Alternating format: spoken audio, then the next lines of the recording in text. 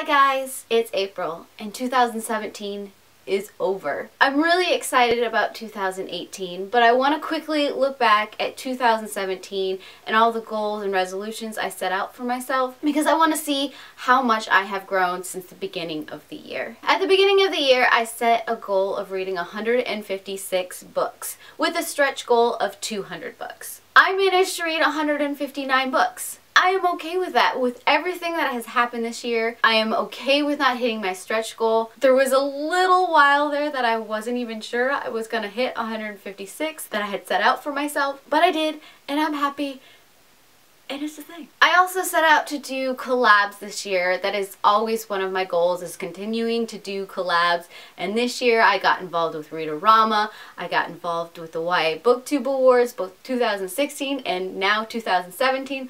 Look for those videos to come. I'm kind of excited. I was also part of the traveling coloring book, which was extremely exciting. I had a few buddy reads in there as well, except for it tapered off a little bit there. That was unfortunate, but we're gonna do better next year. It's gonna continue to be a thing because I really enjoy doing buddy reads, and I will never say no to buddy reads.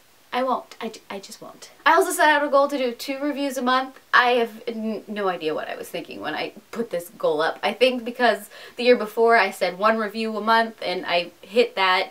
This year I think I only did about like 16 reviews.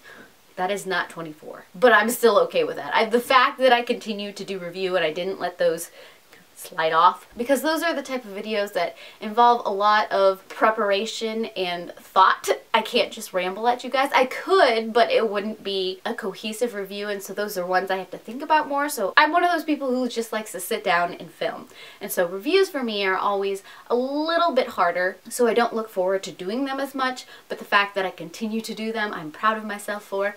So even though I didn't hit 24 reviews this year, 16 is still a big step for me, so that I'm very excited about. And then my last and final goal was to do creative videos. It started out with doing my coloring videos, and then when things happened and shifted, I did coloring and my DIY style videos with my wedding stuff coming on.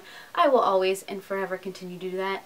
It's something that I enjoy doing, and so the fact that I continue to do different creative things throughout the year, I think I hit that goal. I am excited about that. Those are some of my favorite kind of videos to do. They're a lot more editing than the standard videos, but I like them. I like them a lot. I think it's something that's going to continue to happen on my channel. So you can look forward to those continuing on in the future. They're just fun. Those were all of my goals and resolutions for the year 2017. I think I did fairly well. I've got no regrets. Tell me down below one thing that you are thankful for in 2017. I'll see you in 2018. I heart your beautiful faces. Bye.